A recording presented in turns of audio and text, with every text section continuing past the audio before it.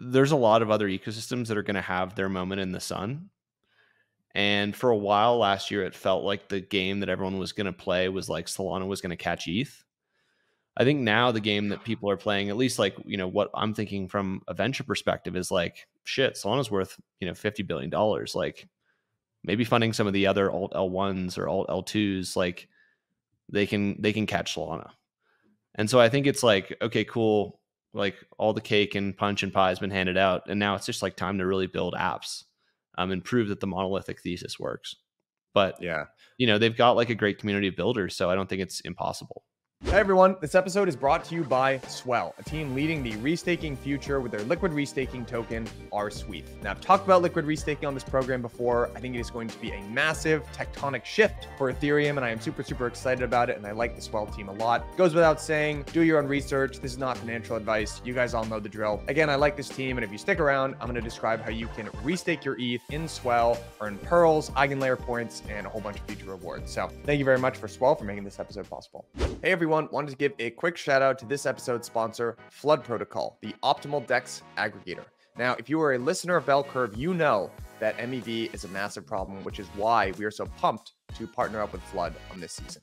Flood is the only gasless and MEV-free aggregator that not only gets you the best execution, but also gives you back all the extra surplus that you create every single time you swap. Now, this is relevant for both swappers and developers, but you're going to be hearing all about them later in the program. So for now, thank you, Flood, and back to the show. Hey everyone, wanted to give a quick shout out to the Wormhole Foundation. If you're a Bell Curve listener, you know that transferring across chains can be a massive pain. I certainly do. I complain about it on this program all the time. That's why we are super pumped to have partnered with the Wormhole Foundation, the stewards of the Wormhole Protocol. The Wormhole Protocol connects over 30 blockchains and 6 different runtimes, including Solana, Sui, Ethereum, Layer 2s, and more. And the coolest part about this particular partnership is that they have made custom Bell Curve NFTs, which you can get and mint for free. You can claim that by just going down into the show notes and clicking on the link. All right, guys, on with the show. All right, everyone, welcome back to another episode of Bell Curve. Before we jump in, quick disclaimer, the views expressed by my co-host today are their personal views and they do not represent the views of any organization with which the co-hosts are associated with. Nothing in the episode is construed or relied upon as financial, technical, tax, legal, or other advice. You know the deal. Now, let's jump into the episode. All right, everyone, welcome back to another Bell Curve Roundup. You got me and Vance today holding down the fort. What's up, buddy? Chilling. Just woke up. What about you? Yeah, you've got that fresh out of bed, coiffed look going on with the hair for folks who are not following along the video. Yeah, my hair is getting bigger and bigger. I'm gonna have to make a decision here at some point whether to. It's going up. It's going up. I mean, most bull runs I have really long hair, so let's see. Nice. That could be the new indicator. We can just check how long Vance's hair is, tell where we are in the cycle. All right, let's fire right into the ETF. So I'll pull up the latest figures here, but let me summarize where I kind of think we are, and then you tell me whether or not you agree. I think, obviously, with the benefit of hindsight, in the short run, it turned out that the ETF was a little bit of a sell the news event. The day of the listing, Bitcoin ran up to 49K or something like that and sold off back to 39. And I think there was a lot of emphasis there, first, just on a lot of the way the market was positioned leading in, either from CME futures or whatever. People were positioned very bullishly, but also people got very myopically focused, I would say, on the GBTC outflows. And for the first 5 or 6 days, GBTC was seeing pretty steady outflows of, between 450 to sort of 600 million, call it. But now, where we are today is that those outflows are starting to slow down. So I think the last day's outflows on record was like 221 million. And we're back to the rest of the ETF complex saw a net inflows of 247 million. And you're actually starting to see IBIT, I think, catch up to GBTC in terms of trading volume. So Vance, what do you sort of think about the state of the ETFs at the current moment? So just, doing a little math. So let's say that, we had yesterday 247 million of net inflows, including GBTC. And like, you can make the argument that the GBTC outflows are going to kind of taper off, but let's just stick with 247 million of net inflows. And like I think there's an argument that maybe it's like lower than that on like a go forward normalized basis. But I also think like as the price goes up, these things become self-marketing. And a lot of the marketing and sales have not even really started yet at these big distributors, BlackRock, ARK, Bitwise, all those guys. So 247 million, annualize that. That's 59 billion net flows over the rest of 2024. That's like hugely bullish. I mean, just to give you an example of what that is in BTC terms, that's like every 3 days. Yeah, this is great.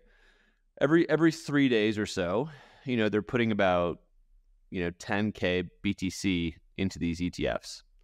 And if you look at like, how much Bitcoin kind of trades and it is not either lost or just being hodled by, the true believers, there's about 1.8 million Bitcoin that are like available for sale roughly.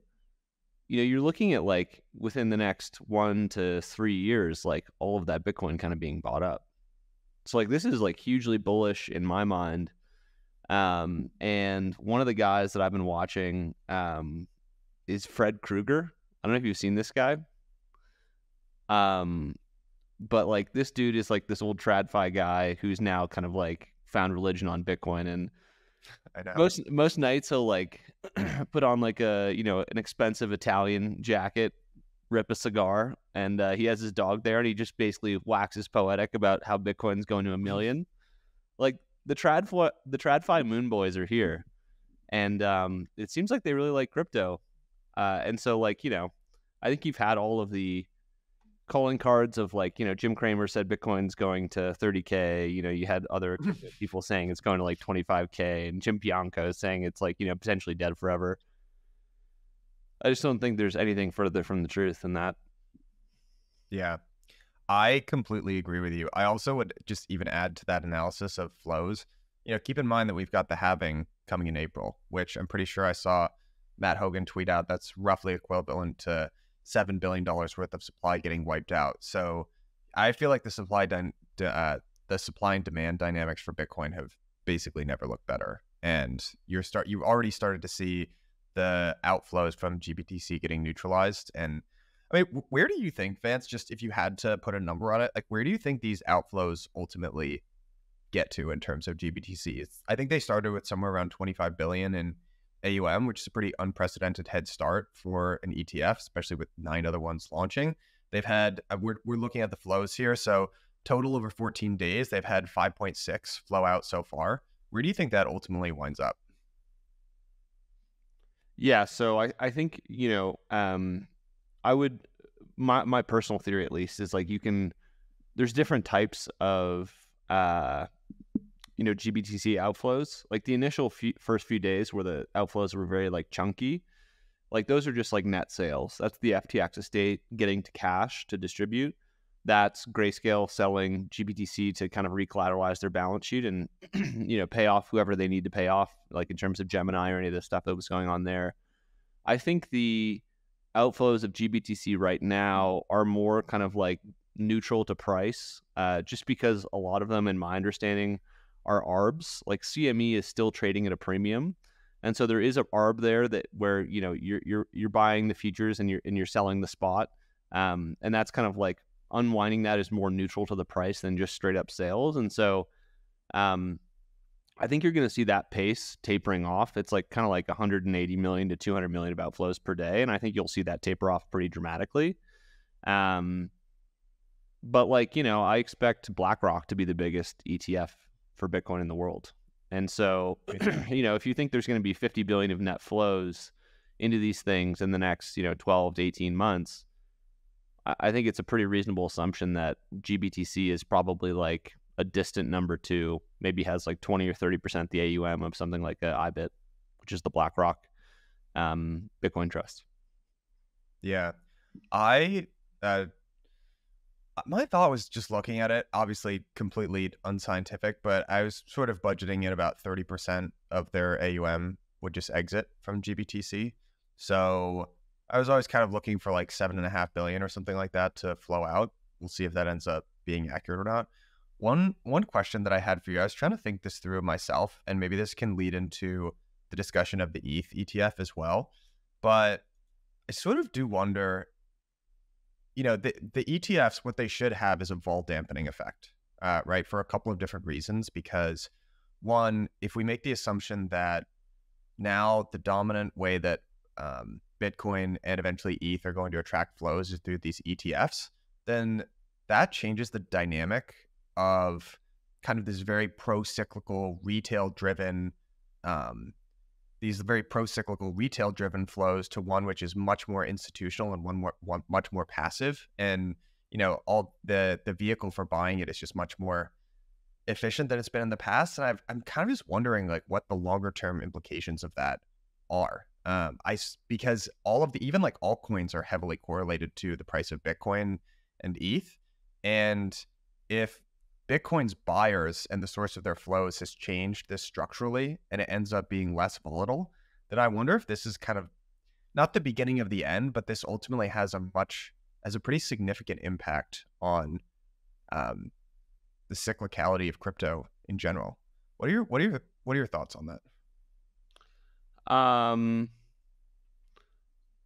Look, I just don't think there's enough supply of coins. Like, I don't think there's enough coins for it to become muted from a volatility perspective. And if you think of, like, I have a lot of friends who work at some of the bigger hedge funds in New York, in the world, and a lot of their strategies are, I mean, it's not just this, but one strategy is, they love things where the float is relatively kind of cornered.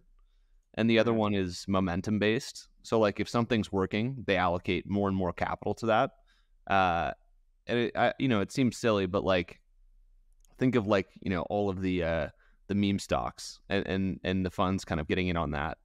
I think, crypto is obviously not a meme, but it has some of the same properties of like, it's a highly retail oriented market.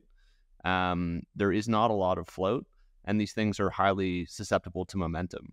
And as I think about like the bull run and, where the market's at and all that stuff, like the euphoria and like the float being really dramatically reduced doesn't really kick in until new all-time highs. These things are again like self-marketing. And so I think you're going to see a lot of TradFi participation in the upside, that it's going to drive a lot of volatility. I also think like when the cycle is over and, who knows, I think there's a lot of time between now and then, and, we're going to drive interest rates to zero. And then, at some point, maybe we'll drive them back up, and maybe that's in like 4 or 5 years and the cycle's over. Like you're going to see TradFi shorting this on the way down. And so I think there's going to be more volatility, not less. Interesting. But like, if there's 250 million of buying pressure every day, like I think the main price action is just going to be drifting upwards. That's what I was sort of wondering. I think I agree with everything you said. And I also do think this is a prediction that keeps getting proven wrong. Every cycle, someone comes out and says, we have a much more, that's what people said in 2021. They were like, we have derivatives now. There's much more institutional money. These crazy cycles that we've been through in the past are not going to manifest again. And obviously that was just dead wrong. So yeah, that and the, like, ever since I got into crypto, I've been hearing that the markets are going to get less volatile. And like, there's also a price that Bitcoin will get to where it'll just be stable. I don't think crypto works like that, where it's like, we drive Bitcoin to 1 million and then it just stays there forever. Like maybe. So I just don't really believe that. Yeah. I'm with you too. I think where my head was at was, it's kind of like in past cycles, the next incremental dollar that was coming in was from some retail person, which makes crypto much more susceptible to momentum style trading. Whereas now the next incremental dollar, at least for the majors, is looking like it's going to be passive. And, there are, when you have macro and much more traditional investors in the driver's seat, then they're less likely to like buy breakout trends. They'll like short. They're kind of like mean reverters. And no, that's the opposite of what they do. Really? Most of them, like most of the big pod shops, are momentum. Like, interesting. Like to the extent that when PMs, I can't name names or sectors, but like,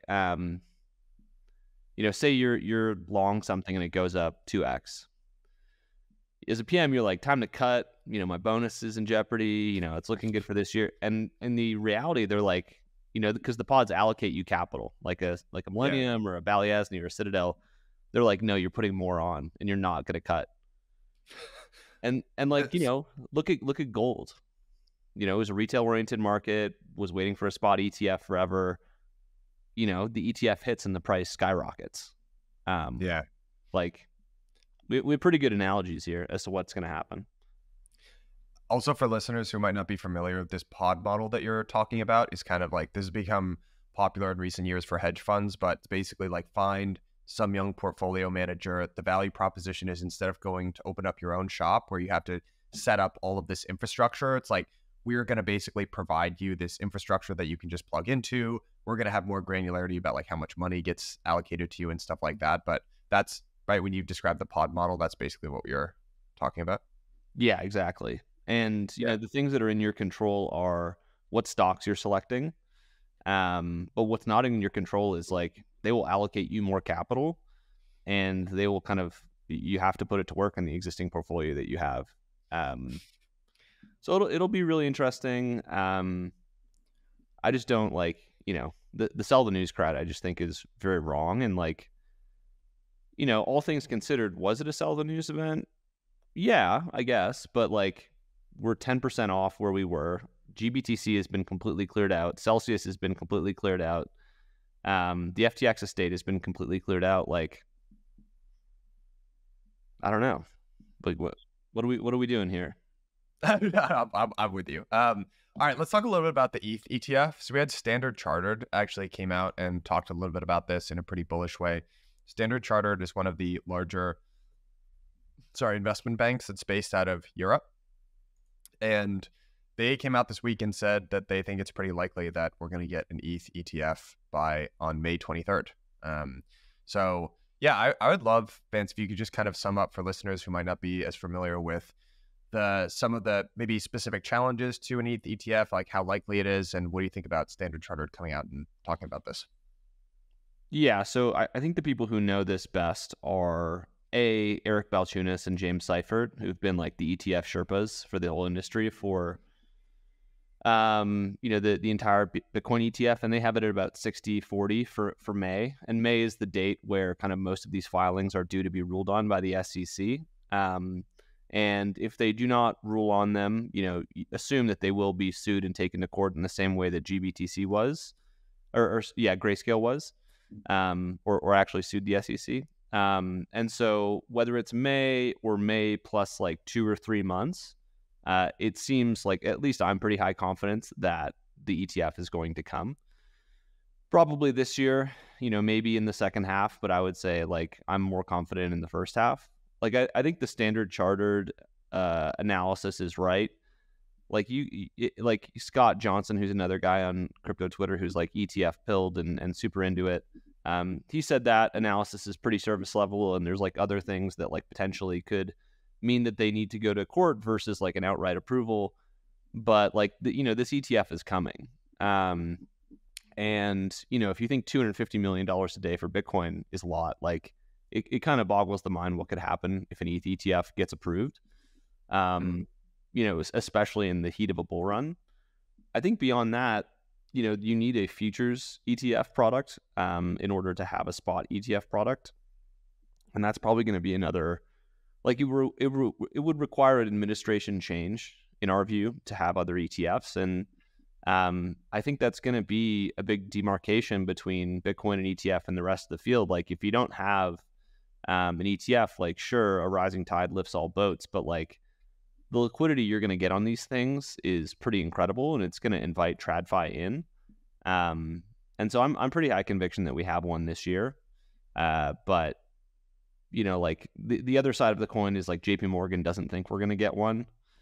And that is basically, I thought, like even more surface level analysis of just like Gensler doesn't like ETH. I don't think that ultimately holds much water in the face of what we've seen the courts do to the SEC. Vance, what do you think about the possibility of, like, is this ETH ETF, if we get it, is it going to be yield bearing or no? Like, is it going to include stake yield? No. And I think that's actually, if you think about it, all of the people who are not staking are subsidized those who are, in terms of like the additional yield that they get.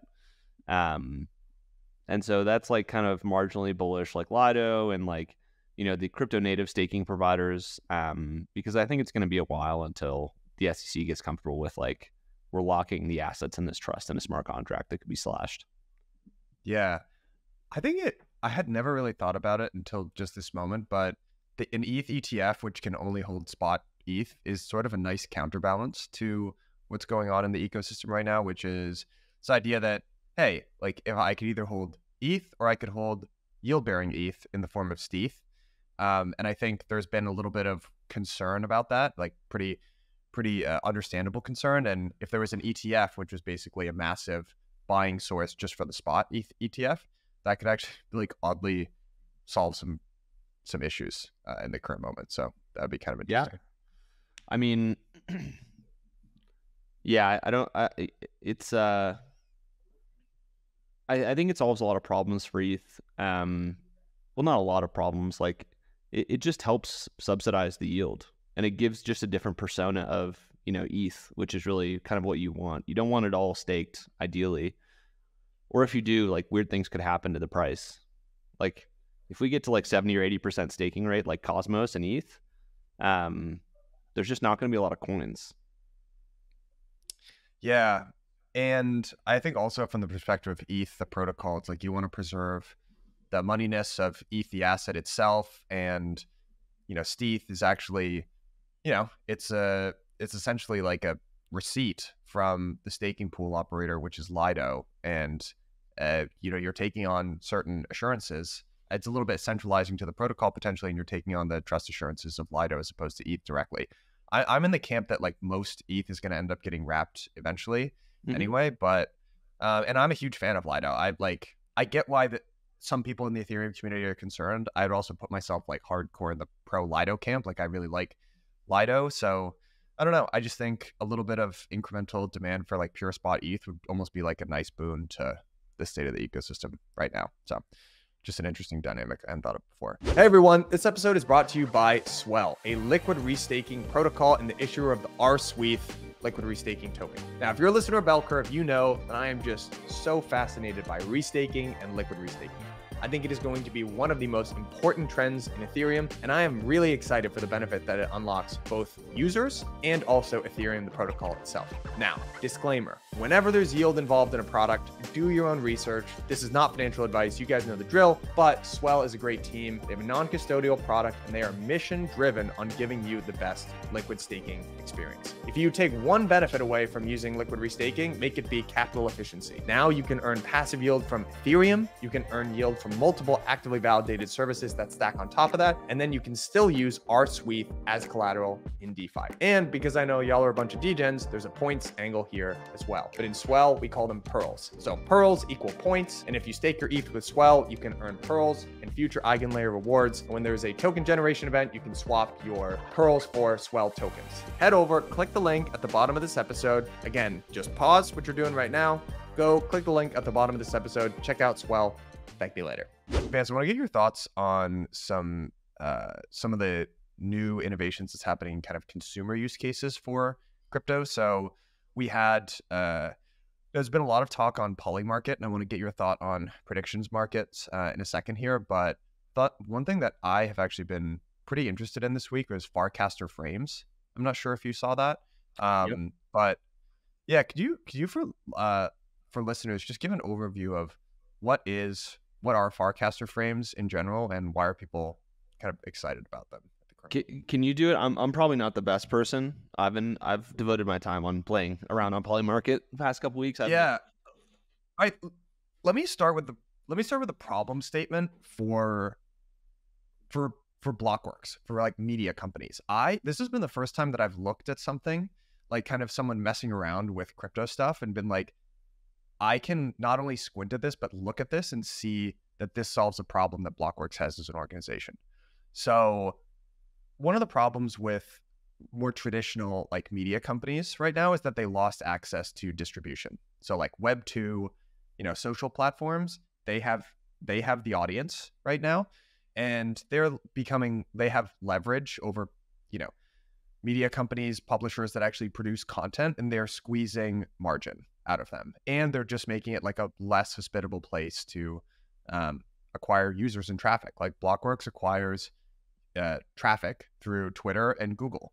And you can see Elon Musk is like not making he's being very direct about it. He's like, I don't want, basically he's making Twitter less and less of a hospitable place for Blockworks, which actually is a massive problem for us because our whole audience is on Twitter. Like that kind of sucks. So I'm curious. That was what was behind. Remember when he changed, when you used to be able to show, like when you linked a news thing, It said New York Times, title of the article, and he like ripped all that off. And it's literally just to make it less likely that people are going to click. And because the business model of Twitter is like, he doesn't want you going to the New York Times. Elon Musk wants you staying on Twitter, right? Like that's his objective there. And so there's this incentive mismatch. And what Farcaster Frames allows you to do is, on their platform, they're basically saying they're making it super easy for you, either as a media publisher or an NFT platform or whatever, to just embed this action on Farcaster. But unlike Twitter, which is like trying to get you to not go somewhere else, you can just immediately like mint an NFT directly from Farcaster. You can subscribe to a newsletter directly from Farcaster. And right there, that makes that a super attractive value proposition from the perspective of Blockworks, because right now to acquire like a user on X is making it less attractive from, just displaying an article. When you click through, it doesn't take you to the actual site, it takes you to this bullshit AMP thing, which is a really shitty user experience for the reader. Like they're actively trying to do that because they're trying to keep you on the platform. And Farcaster has kind of gone the other way and said, we want to be super modular. And if you were like a publisher on our site, and they have a very broad definition of what a publisher could be. It could be content. You could be writing your own newsletter. You could be publishing an NFT. We want to make it super easy for you to do that.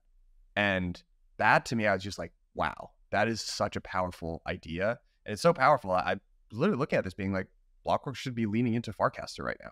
So props to Dan Romero and the team over there. I think it's super cool. I haven't had the chance to play around with it yet as much as I will, but I thought it was really innovative. Very cool idea. I mean, it also feels formative to the ETH narrative as well, where it's like we've got our own community now. And it's easier to coordinate. It's less noisy, all of that stuff. But yeah, I mean, I've played less around less with Farcaster. And all the points you made make sense. I do think if you take a step back and you think about like all of the crypto narratives that are happening right now, it's pretty wild. Like you've got Bitcoin and ETH, ETFs soon or already in place. You've got social starting to take off, and like not just crypto people are on Farcaster. Like it's like 15,000 DAU, but like it's growing pretty rapidly. You've got games launching, immutable launch. There's ZK EVM. You've got DeFi scaling. Like I can kind of like see the headlines now in like a year's time when we break all-time highs, and like there's like this diaspora of different narratives and use cases and things that have been built over the bear market. It's really impressive and it's really positive for crypto. It's so cool. Right now there's obviously a lot it's happening. It's fun. I know. Anyway, shout out to Dan Romero and the team at Farcaster. I'm definitely going to check it out more. And SocialFi is one of those interesting things where I want you to talk about Polymarket, but I feel like crypto should be highly disruptive to social media in a sense, because the reason it's difficult to compete with social media is they have network effects, but that's what crypto is really good at, solving cold start problems with tokens and breaking network effects. So I always kind of looked at SocialFi as like, okay, it feels like very primitive. You're literally competing with some of the largest, most well-run companies in the world that have extremely entrenched network effects. But I feel like crypto could be a really novel solution for how to compete. And I'm just rooting for Farcaster. I think frames are really cool. So yeah, people should check them out. Me too. I'm rooting for everyone, Yeah, me too, man. Me too. Talk to us a little bit about Polymarket. I've seen that's been getting quite a bit of traction recently. I've just gotten interested in like prediction markets and political betting, and it's never really been liquid enough to really do anything interesting. So, all right. So these are the political betting odds for this year. Like this is just to give you an idea of like what these markets look like, and for Predict It, which is historically, one of the most cited, like, you listen to the news and they cite predicted odds. What's interesting about Predict It is that you can only bet $150 or $850. per person per market. And so like you get this like really weird skewed thing that doesn't really make a lot of sense that people cite as like a source of truth, and that doesn't make much sense. And then you look at the other ones of these, BetUS, Bovada, BWin, Sporting Bet. Basically if you call them up and you try to bet on any market, they will screen you based on what you do for a living. If you work at a fund or you're not like just purely retail, they're going to skew the odds and they'll only give you tiny size.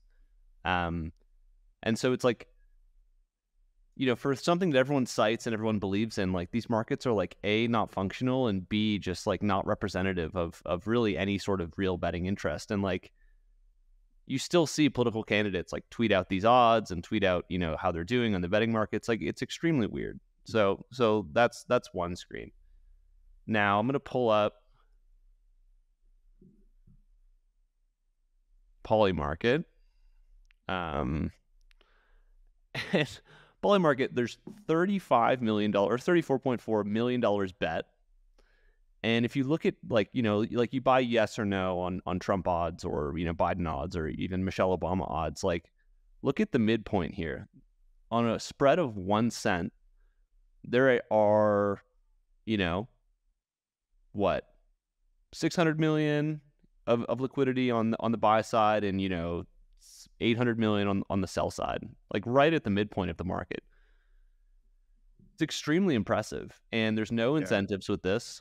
It's grown 3x from about 10 million to 3 million, whatever it is today, in the past 3 weeks. Like this market's only been live since the 1st of January.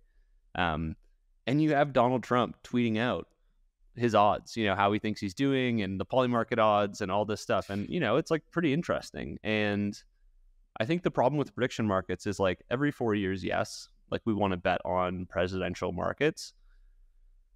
That's okay. But what are the other things that you could do that could make this more interesting in the future? Like the things that I think of are like, they have like markets on the Middle East. Will Hamas remain in power? Will the Houthis, hit another U.S. ship with rockets? You could build kind of like an interesting, like this is just spitballing, but like news betting site out of this. Like that's pretty interesting to me. And most people, when they think of like, what do you buy or sell if the Houthis, ramp up their aggressive campaign in the Middle East, they're going to like, buy oil or buy some derivative of that event happening. Like there is an argument to be made that like, if you can bet on the event directly, it's just like more interesting and more accurate. The other things are like political outcomes in the Senate, the House, all these different bills that are going to be passed. Like I'm hoping that this is the cycle that we can break out just beyond presidential markets, even though those are kind of like far larger than they ever have been. Like I do think the presidential market on Polymarket will go to $1 billion in liquidity at some point this year. It's 30 million. It's the 1st of Feb and the elections in November. But like my hope is that can be the starting point for this branching outwards. And I think there's other problems with prediction markets, like how loyal is liquidity, how proprietary is the site to people. But like Polymarket's just been slowly grinding, and it's just cool to see them really do well. Yeah, I would agree with you. I think one of the other cool ways that I've seen it used, and I think it would be useful even for BlockRock, I found myself thinking about this when you were describing it, is almost like if you could embed Polymarket odds on an article or something like that, where if you were covering the presidency, it's like, hey, look, and this is what betting, it's just another data point and visualization that you can use. And yeah, I think it's super cool. I think there are, just to point out, there are some of the issues that people have raised around prediction markets in the past is like assassination markets. I think this actually ended up popping up on, what was that? Like the first prediction markets that rolled out. I know what you're saying, but like, yeah, come on. Yeah, I know. Well, I also, what? The other thing that you could think about prediction markets doing is, if they became deep and liquid enough, is it actually lowers the friction for doing things like hedging. Like you could say, like, I bet that it's going to rain. Like if you're, a farmer in Argentina or something like that, you could have a prediction market for like, I think it's going to rain however many times this year. And that's a way to hedge essentially your crops. Whereas right now, that's not an issue if you got like a large agricultural conglomerate or sort of industrial farmer in the US. You can go to a bank, and there are special banks that do that, but you don't have that option if you're in another part of the world or something like that. So you can actually look at prediction markets and see that they'd be really useful for like hedging or lowering the frictions for creating super useful products like futures and stuff like that. So I think they're super interesting. Having this is just spitballing, but like if you merge like community notes with like a prediction market, saying like, how much do you want to bet that this is right or wrong? Like that's probably a better economic incentive than just like, let's see what the peanut gallery thinks of this claim. There's obviously problems of like resolving these markets, and Polymarket is built on the UMA Oracle. And, that's like one kind of thing in the Polymarket community that like divides people. Some people think it's bad. Some people think it's good, but like there's no incentives going on in this market, and there's a ton of volume and there's a ton of liquidity. And I think it is a good omen for what's going to happen with these markets in the future, but like add it to the list of like expanding crypto narratives that are working. Yeah, I completely agree with that. And I'm very curious to see what is Polymarket pricing in terms of Trump? He's like 52 cents right now. It's like slightly better than, 50% odds, but like another market is the ETH ETF market. And it's at like slightly less than 50% odds that it gets approved, I think in late May. But like, if you're bullish ETH and you think that ETF is going to get approved, like you double your money if it does. Like it's arguably more efficient than betting on the underlying, which is cool. Yeah. That point that you made too about sometimes maybe it's just better that you could bet on the thing itself as opposed to a derivative of that. It's kind of like in, what I would imagine, to be really reductive about what it's like to be a hedge fund manager. It's like, okay, do I think this thing is going to happen? If this thing happens, then how do I express that trade? And those are, you can actually sometimes get the thing right but express the trade incorrectly and get screwed. So maybe this just obviates part of that, makes it a little easier to bet on the thing that you're actually trying to bet on, which is an interesting concept. So just want to underscore that. That's a great point. Like the two parts of, trading are what is your idea and how are you structuring it? Like a good example of this is like, I've been doing some personal research into like uranium and I think it's interesting. And like, there's a whole thesis behind like nuclear and, whatever. Right now there's this bill in the House that would ban Russian uranium.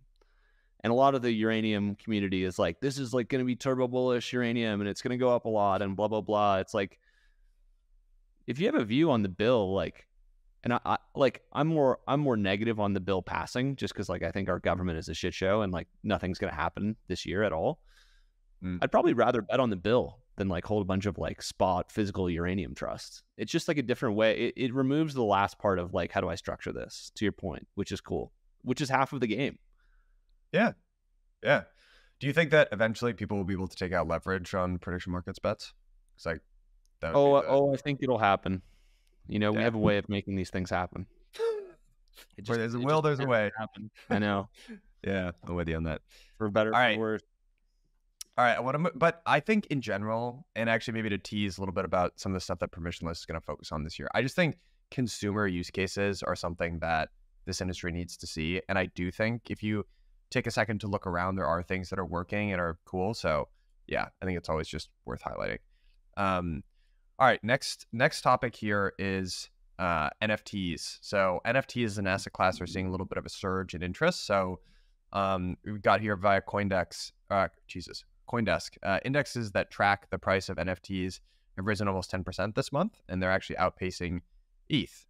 So I guess, we've talked a little bit about NFTs. NFTs were a big prediction of mine for this year. So I feel like, disclaimer, I've been pretty bullish on them. But what are your sort of thoughts on how do you view NFTs as an investment in general? Like, do you think that, is there real innovation going on in the model? Like are PFP, 10,000 collection PFPs kind of dead moving forward? And yeah, how would you just kind of slot them as an opportunity for investors out there listening? All right, so this is the all-time price chart, and this goes back to August 2021.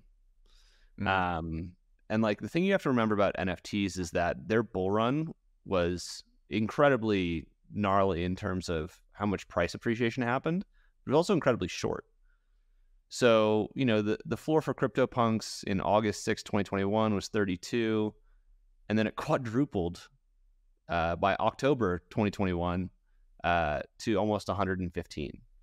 And then we had this huge drawdown. I'm drawing the line on the chart, and we bottomed at 40 in July 6, 2023. That was like when the ETH identity crisis was in full swing, as like Solana was ramping. And now we're 50+% higher than that, 61. And so like CryptoPunks are unique in the sense that they're like, at least for me, a levered beta on ETH. And they kind of represent like the coolness or confidence of the ecosystem.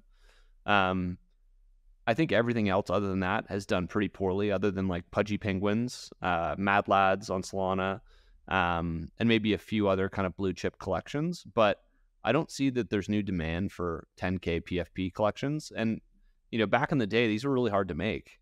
But now that we have generative AI, it's like you can crank out 10K PFPs pretty easily. And so I think like the market is solidifying in terms of there's probably 10 NFT blue chip assets that are going to be levered beta on the ecosystem that they're in, or if they're creating their own ecosystem, just kind of their own thing. But my sense is that gaming NFTs are kind of like right around the corner.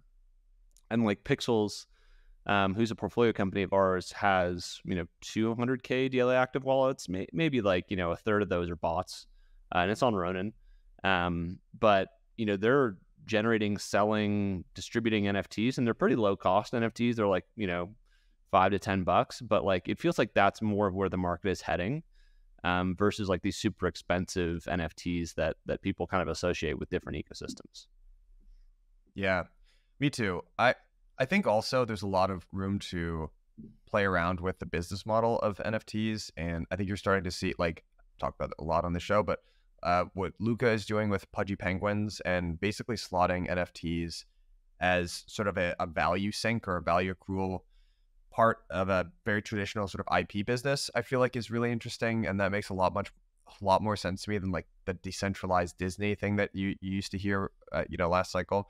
You also see like Mad Lads, with what Armani and Tristan are doing over with Backpack as kind of using an NFT collection as like a revenue generation mechanism and community building thing, as almost like top of funnel for a product. Tensorians have done that as well with Tensorians, the collection, and Tensor, the exchange. I feel like they've successfully experimented with that. And I do think there's even room to experiment, frankly, with just like gaming NFTs, I think are also super interesting. And I also think there's room to experiment just with like, does it need to be 10,000? Like how, like, I mean, can we do more or less or cheaper? Like even the drip experiment that's going on Solana is super interesting. So I feel like there's a ton of room for innovation, and there's always going to be a market out there for people that want cool art. Like ultimately, I just see this as kind of like a mix of trading and art. And yeah, it's kind of a left curve thesis, but I just think they're cool, and I think people are going to keep buying them. Is my take on them. No, look, I'm glad that we've gotten the NFT community off the mat. They're pretty destitute for a while, but they bring a lot of energy and creativity and good vibes to the space. So I'm happy to see all these NFTs do well. I agree. I also do think there is a cultural affiliation with NFTs. Like, just imagine for a second punks moving off ETH, like how crazy that would be. And I think there were some NFT collections, like no judgment, but there were some NFT collections that moved ecosystems potentially for the wrong reasons. And I think those are going to struggle to gain traction again, because again, NFTs are really just an exercise in building community. And if you like switch community, it's kind of like a sports team moving cities or something like that. It takes away from the I don't know. I think I'm with you. They're going to struggle. Hey everyone, wanted to give a quick shout out to the Wormhole Foundation. If you're a Bell Curve listener, you know that transferring across chains can be a massive pain. I certainly do. I complain about it on this program all the time. That's why we are super pumped to have partnered with the Wormhole Foundation, the stewards of the Wormhole protocol. The Wormhole protocol connects over 30 blockchains and 6 different runtimes, including Solana, Sui, Ethereum, Layer 2s, and more. And the coolest part about this particular partnership is that they have made custom Bell Curve NFTs, which you can get and mint for free. You can claim that by just going down into the show notes and clicking on the link. All right, guys, on with the show. One thing that I wanted to actually call out here as well, or another story for you, is we had the launch of ST-TIA today. So that comes from Stride protocol. And I just want to call that out because I think liquid staking, as you know, I know you guys are investors in Jito. I also am, but I'm also just like a fan of the protocol. But I'm fascinated by, frankly, Lido, Jito, and when I look out at the world of new ecosystems where a liquid staking token makes a lot of sense, I think Celestia is kind of the obvious play there. There's kind of this idea of modular money, and I think Celestia, like, you can look at it and think it probably has a pretty similar design to Ethereum, where you've got a base layer which is minimally performant.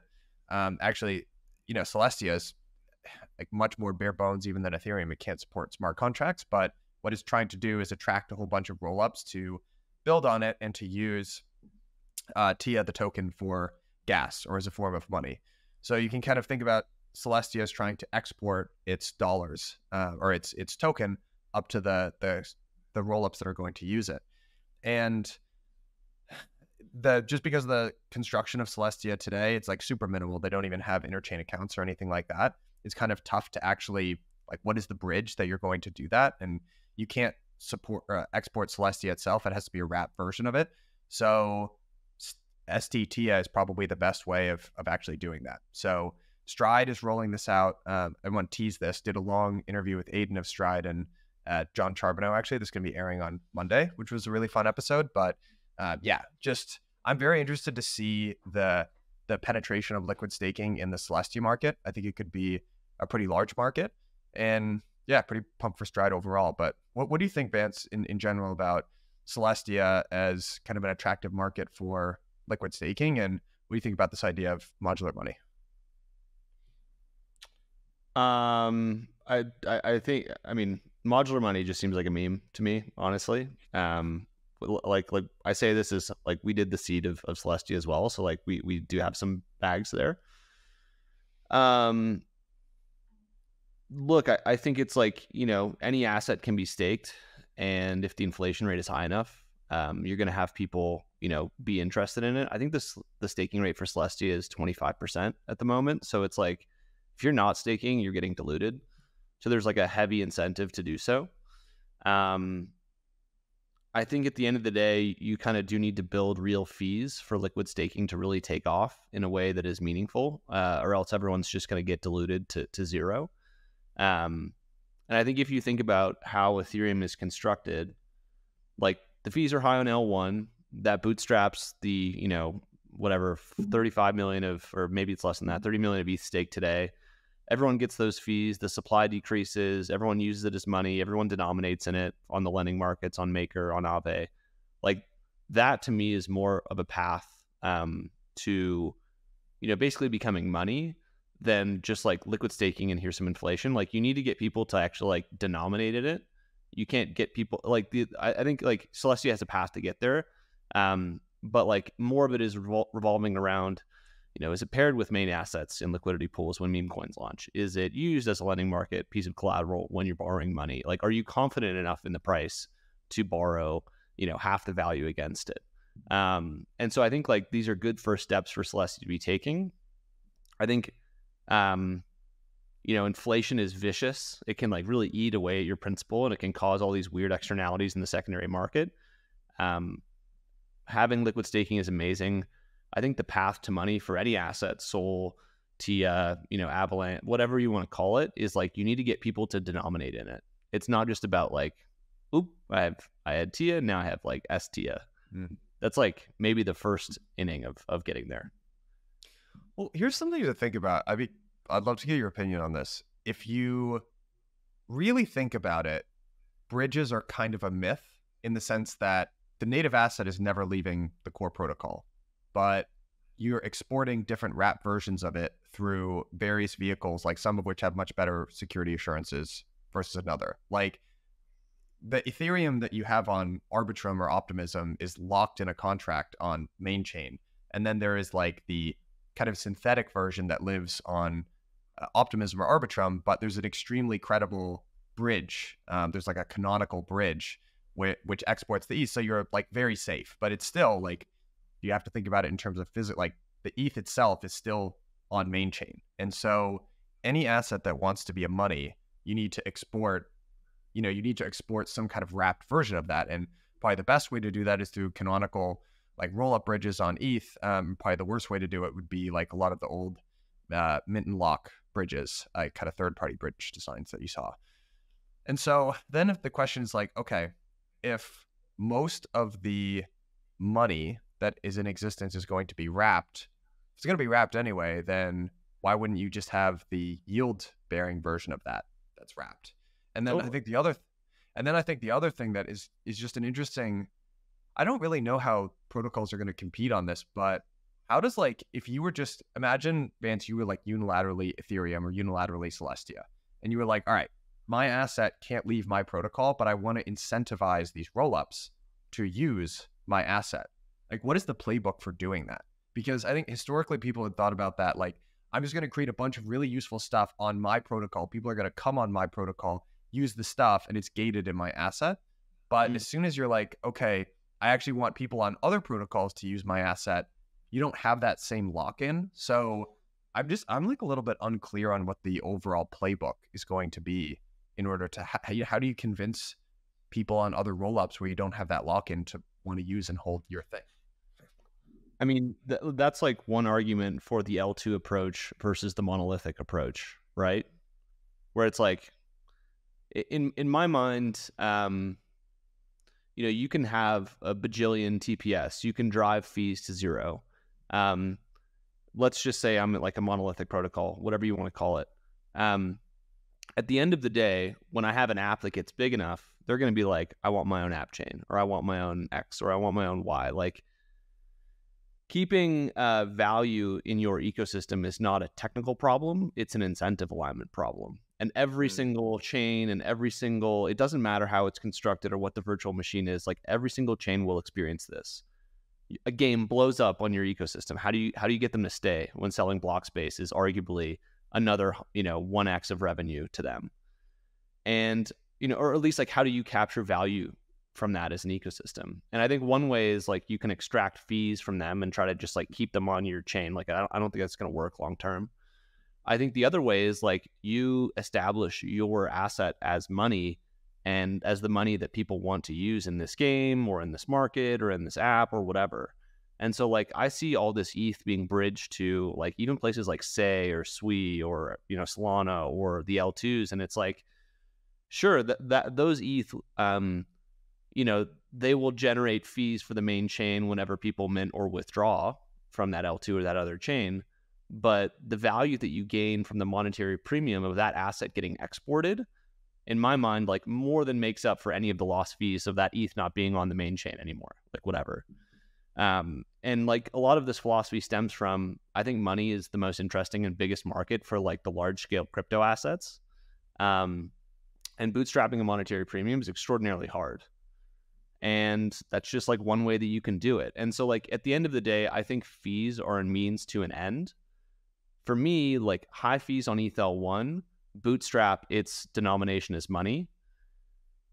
Eventually the fees get so high that people want to deploy L2s, or like the incentives are just there. Like we've seen like 1,000 rollups raising, like, people just want to go launch their own thing and have their own token. That's cool. All of them are running points programs trying to get ETH onto their blockchain. Like that monetary premium is in my mind like the most important thing. Because like, the fees on a Solana or the fees on a Polygon or the fees on, whatever, like you cannot justify the valuation of a lot of these things if they are not money. I agree with that. I think my broad perspective on this, like at a 10,000 foot view, has been, we're going to see the return of commodity like money. I think there are going to be multiple commodity like monies that compete, but I think the playbook for competing is kind of, if your mental model is as kind of like an operating system that generates profits, that's very different from competing as a money, actually. And I do think Ethereum has a really good advantage there. And actually, one thing I've been thinking about that's really bullish rollups is, if you think about the ETH roadmap as it stands, there's all of this TVL on L1 and all of this activity still. But I think, you correct me if I'm wrong, but I'm pretty sure the objective is to push most of that up to rollups. So, like the TVL of rollups is just going to, it's theoretically going to grow by what? Maybe they won't be totally successful and get all of the TVL off ETH. That's probably not desirable. There's probably a lot of people that really like the security assurances of just keeping their stuff on L1. But, however you slice it, there's probably $10 to $20 billion worth of TVL, before there's any asset price appreciation that's just going to migrate up. to the L2s. I think one of the things I've been curious about is who's going to get the lion's share of that. I feel like it's very bullish Arbitrum and optimism, actually. I mean, we're holders of optimism, so again, we have bags, but it's like it's been more bullish Arbitrum than optimism. Like, this is crazy. I mean, this number is probably a little dated, but I think Arbitrum has 1.5 million ETH in its bridge. That's so much. That's crazy. Like, that's real. We're talking about real money. We are. Well, the other difference, though, between Arbitrum and Optimism has been the incentives that Optimism has paid out versus how much Arbitrum has paid out.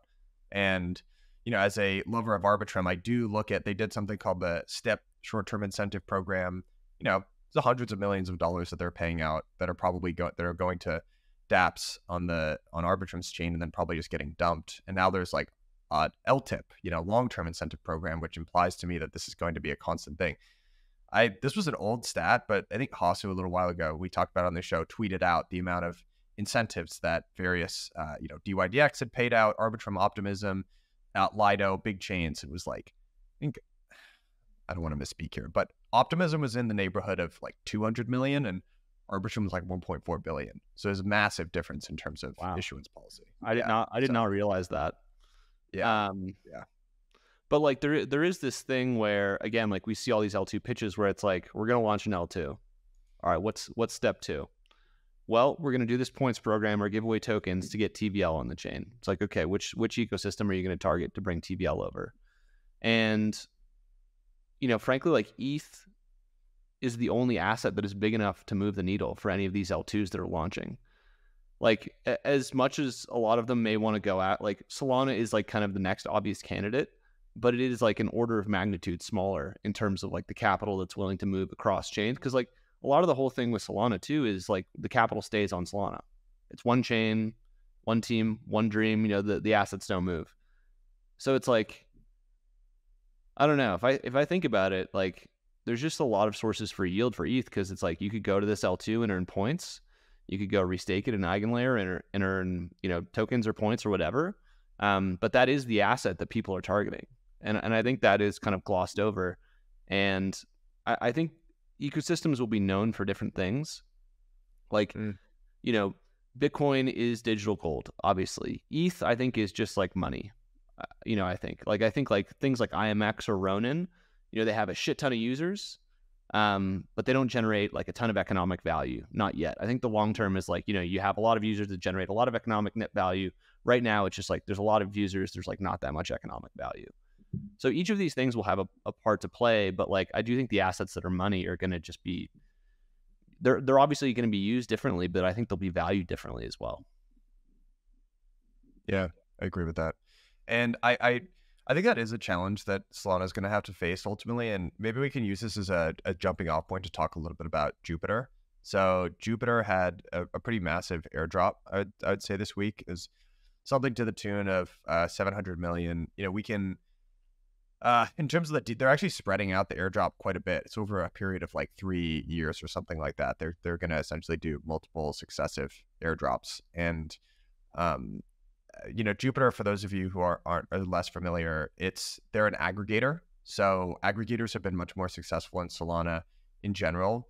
Again, this is my opinion, but it's because of fees, like 1inch and, there's another aggregator, but like the reason why it's more difficult on Ethereum is because if you're 1inch, you ultimately have to make multiple different hops, and the gas costs of doing that are just kind of punitive. So it makes more sense to trade where all the liquidity is on Uniswap anyway. Whereas in Solana, gas fees are much more cheap. So there is actually a lot of value to routing across multiple different dexes. I'd be curious, Vance, in general, like what you thought of the airdrop. I do think it's, as a criticism of Solana here, maybe a constructive criticism, there definitely are, I think the strains are starting to show a little bit. There were a bunch of transactions that ultimately are kind of starting to fail. And I think the primary reason there is that they don't have a very robust fee market. There are a lot of changes that need to be made. And, ultimately the UX doesn't really impact the UX that much because transactions happen so fast and they're so cheap. But like you could have like 2 or 3 failed transactions in a row, which kind of sucks. But yeah, what did you think overall about the Jupiter airdrop? Yeah, I mean, like every no blockchain has solved. ETH has not solved this the fee issue. Solana has some transaction failing issues. Like all the L2s have issues. Like nobody's really figured this out. And I think to say otherwise is just kind of being dishonest. So like I don't think it's like a huge knock on Solana, but there's obviously just like work to do. That's okay.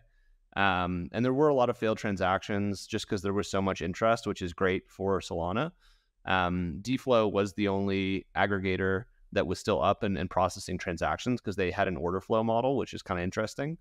I mean, I think it's now Solana, I think has had most of the major airdrops that are going to happen. And like DFlow has not, but like most of the major airdrops have happened that were going to happen. And now it's kind of like a what next moment. And I think what is next is like increasing liquid staking participation to try to drive some of that monetary premium. And like the Jito Sol chart is nuts in terms of the supply. It's just like up only. It's a new all-time high basically every day. So I think that's like a really good augur for what's going to go on. You obviously have all the DeFi primitives being built out as well with margin fi and all that stuff. Like I have less to say on the Jupiter airdrop. Like I did think that, I don't even know. Did they raise like 300 million or something? There is a lot. Yeah. I mean, I'm kind of with you. Look, Jupiter is a great protocol. I think they have super ambitious plans for what they want to do from a product suite standpoint. I'm kind of with you. It was great. I'm rooting for the team. I always blank on how to pronounce the founder's name, Wormhole or whatever, but I'm really happy for the team, and I thought they executed it well. Solana held up reasonably well as a network. I think it's trading at like a $5.5 billion FDV right now. I saw some people kind of extrapolating.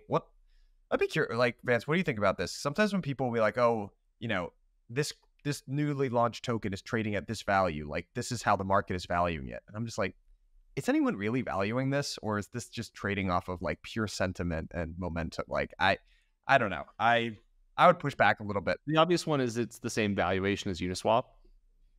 And maybe that was engineered or maybe it was an accident, but like, I guess there is an argument to make there.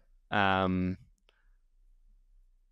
only problem I have with it is like, look, raising $300 million is like a lot of money. And then, the other 60 million that they paid to use the launch pad, like, I do think there are some Solana projects who've done the airdrops correctly. Again, biased, but like Jito, just giving it away to the most loyal, to the people who use it the most. I do think there is a knock on some Solana ecosystem projects from the last cycle of like, some people just like went for the cash grab. And not saying Jupiter was that, but like when you raise $360 million, it's like, are you in it for the community? Are you in it for the tech? Like what happens next? Where does that money get used? It's just weird. I've never seen that before, other than like the big ICOs of 2017. Yeah. I think the one airdrop that I would still be looking out for is Tensor as well. There might be a couple others I'm sort of forgetting. Yeah, Tensor. I'm sure the other ones are going to be valuable as well, but like after DeFi summer, it's like, okay, cool, time to go build all this shit and like scale the ecosystem up another 10x. And I agree. I think the like there's a lot of other ecosystems that are going to have their moment in the sun. And for a while last year, it felt like the game that everyone was going to play was like Solana was going to catch ETH. I think now the game that people are playing, at least like, what I'm thinking from a venture perspective is like, shit, Solana's worth, $50 billion. Like maybe funding some of the other alt L1s or alt L2s, like they can catch Solana. And so I think it's like, okay, cool. Like all the cake and punch and pie has been handed out. And now it's just like time to really build apps and prove that the monolithic thesis works. But yeah, they've got like a great community of builders. So I don't think it's impossible. I was never a proponent of the idea that Solana could catch ETH. I definitely thought it was really undervalued at a certain point, but it's just going to be hard to make the call on what would make that happen because I've never seen that happen before. People have been calling for the ETH flipping of Bitcoin forever. Hasn't really happened. The lead is starting to get narrowed a little bit by Bitcoin. Generally, any flipping calls are extremely bearish for that asset. And I've done this too before where I'm like, ETH is flipping Bitcoin in 6 months. And then it's like, okay, now ETH BTC is down 20%.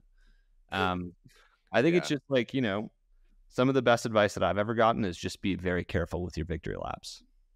Yep. I think that's a really good point. And if people are looking at, like, there's so much exciting stuff going on in these ecosystems. I would say like Sui, I think has been a relatively slept on new L1, which I find super interesting. Obviously, we've been talking about Celestia. Even some of the stuff with Near. I'm interviewing Ilya Polushkin, and they have a lot of stuff going on. So I think one of their challenges is going to be creating a cohesive narrative around it. But they have this thing called the blockchain operating system, which is, a lot of, especially L1s are very focused on what I would call like the back end, like what we're describing, like base layer, very safe, decentralized, secure, money-like properties as its asset. But they've created essentially a framework for hosting decentralized front ends. And like, oh, that actually makes a lot of sense. And they have these things called multi-chain accounts where it's kind of like how ICAs work, where you can custody your assets with Near. You can essentially use a Near validator as an MPC signer, and they can, sort of remotely broadcast transactions that'll get executed on Bitcoin or ETH or whatever. Anyway, I have no like strong opinion on how any of this stuff plays out, but there's a lot of cool stuff happening. There are a lot of cool experiments being run, and I don't know. I think one of the other things that'll be different about this cycle is we actually have cheap block space that's useful. People have always said, oh, there's all this cheap block space all over the place, but it was on shitty L1s that no one wanted to do anything on. And now you've got rollups, you've got Solana, you've got sovereign rollups on Celestia, wherever. I think it'll just be, I think people are going to do some very cool stuff from a product standpoint that people are sleeping on. Yeah. I mean, like, I was at this conference, I think 2 weekends ago, and I was sitting with these people, and they're like, ETH is in a very precarious position, and like, Solana is going to flip it. And like, look, this is not like, to trigger Solana people, but it's like, okay, well, ETH has one guy chasing it, and there's like a $200 billion market cap gap. Solana has like 100 people chasing it. Like, there's just like, to your point, there's a lot of cheap block space. There's a lot of ecosystems with different approaches. Ultimately, I think how this shakes out is like, who has the best app strategy for their chain and the ability to keep people on a chain. And like, if one of these gaming chains has, 10 million monthly active users, it's like, okay, well, I guess that gets to be a top, 10 chain, whatever. But like, there's just going to be a lot of jockeying, it feels like, for probably third place. Like, it feels like that, just my perspective, like, it's like that's where the money is going to be made. Yeah. Who gets to be the next $50 billion protocol that goes from, $1 billion today to 50 tomorrow. Like, and it's not going to be liquid in the same way that an ETH or a Bitcoin is. And like, you can't pull like $1 billion out of that.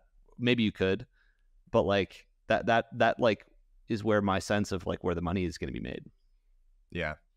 And just a last note on the Solana fee thing. Didn't mean that as a knock on Solana, but I do think again, one of my predictions for this year is that they're going to do their own 1559. There's a great resource for those of you who are interested called Umber Research, which I believe is a mashup between Ellipsis, so they're the lab team behind Phoenix, and Jito. So Lucas has written a couple pieces on there. Eugene has written a couple pieces on there. And there was a piece that just came out by Eugene at Ellipsis and Theo Demandis, who's done a lot of really great work on fee markets. He works at Bain Capital.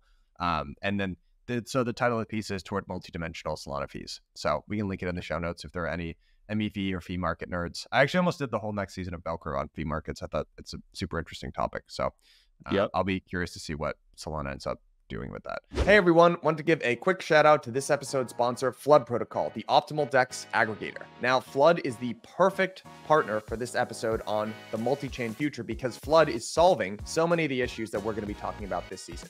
And this is relevant for both traders and devs. So if you are a trader, you should definitely head over to FloodSwap and start trading because they solve 3 massive problems. 1, gasless trading. No more pesky trading fees. 2, you don't have to worry about getting front run. MEV free. And then 3, they have excellent order routing so that you know that you are getting the best price. So head over to FloodSwap and click the link in the bottom of the show notes. We're going to send you right there.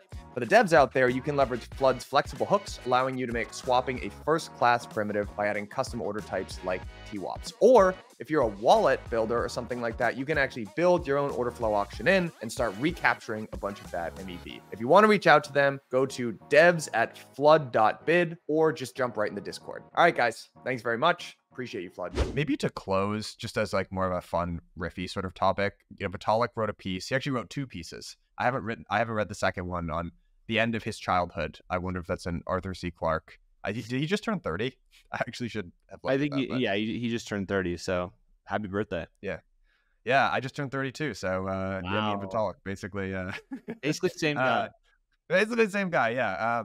But he also wrote a really interesting piece, I thought, on AI and crypto, and I would be curious to get your take on this. He put AI in 4 categories, and I don't really want to go through each one because that's just going to end up being a list. But basically, he went through all of these different models of how AI and crypto could overlap, and they ranged from, on the spectrum of AI is kind of a judge or a rule setter in terms of decentralized crypto systems.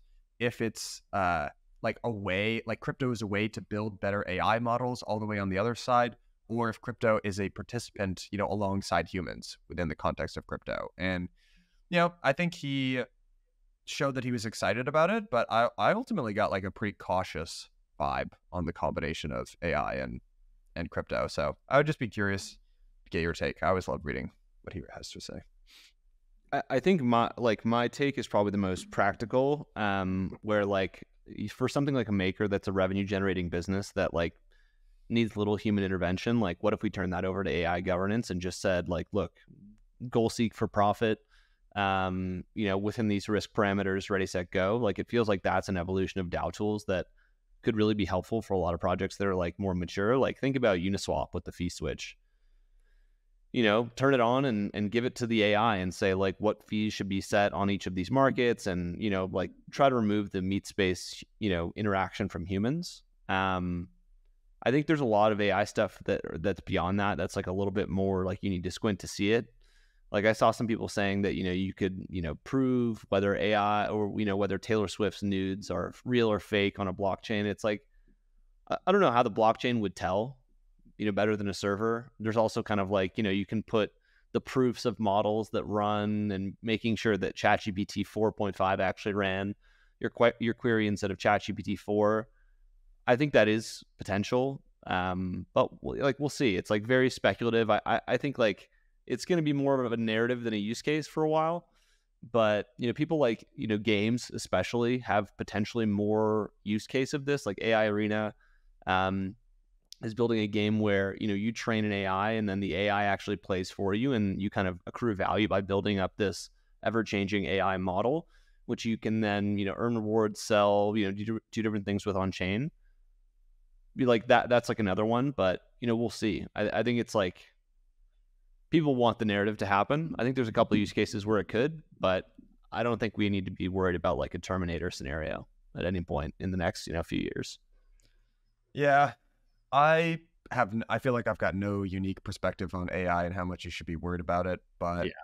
I am interested to see, like, at the very least, this is the collective thought of our analysts, but I agree. I do feel like there is the potential for a massive narrative combination of you can imagine a world where like crypto and AI take off together, and it's like, oh my God, I mean, the world is changing. Yep. Yeah. So who knows? There was a I'm gonna blank on the name, but there's a guy named Anish, Agnihotri, who came on here during the MEV season.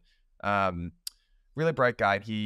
Anyway, I think he went over to this company called Ritual, which is another like one of the early polychain guys. And when they launched that, I was like, that's worth looking at because Anish has been at very senior, like he got into crypto when he was 11 years old, and he's like worked at Polychain and these super impressive places. Dude's like, a genius, straight up. So it's like, okay, there's definitely something here, and I know multi-chain's pretty bullish on it, so something to watch, I would say. Something to watch. Yeah, if he says something, it's generally, probably worth watching / correct. I just like, I'm not in the weeds enough to know what AI is going to do. Vance, how much, out of curiosity, would you say, like, crypto's become so much more diverse? Like, how do you structure knowledge even within framework? Like, how much would you say you personally are like, I'm in the weeds on this and I grok it, versus how much are you relying on analysts at this point? It's just so hard to keep up with every little nuance of this ecosystem anymore. I mean, I find it pretty easy, but like, I know what Bitcoin and ETH are. I know what the ETF chatter is, right? I have a very instinctual understanding of DeFi because I've been doing it literally forever. Gaming is like more of a moving target where I like have less of an idea what I'm doing, but I have a strong thesis on the space that I built up over time. And then like, you know, the AI stuff and you know, kind of more the speculative like infrastructure plays. Like I just try to, you know, put analysts on it and cover it from that perspective because like once it becomes investable, I want to be there. But at this point, the fund is of a size that like we can't make $1 million seed bets out of a $400 million fund. So, you know, you're also constrained by what your size and strategy is. But like, there's a bunch of like I think potentially promising smaller funds that are like, we're just doing parallelized blockchains. We're just doing AI and crypto. It's like, you know, if it hits, they're going to be huge. But like if it doesn't, you know, it's going to go to zero. So like that's kind of the risk you run with being more concentrated and focused on emerging areas. But we can play a little bit later than that, which is fortunate for us. Yeah. All right, buddy. This was a really fun one. I think we can probably end it here. Or is there anything else you wanted to chat about? That's it. This is a good one. Cool. All right, partner. Later, buddy. Have a good one. Peace. See ya. Hey everyone, Mike here. If you're a Bell Curve listener, you know that transferring assets across chains can be a massive pain. I certainly do. I complain about it on this program all the time. That is why we're incredibly excited to have teamed up with the Wormhole Foundation, the stewards of the Wormhole protocol. And the coolest part about this particular partnership is that they have made custom Bell Curve NFTs, which you can get and mint for free. So click the link at the bottom of this episode, get your free NFT.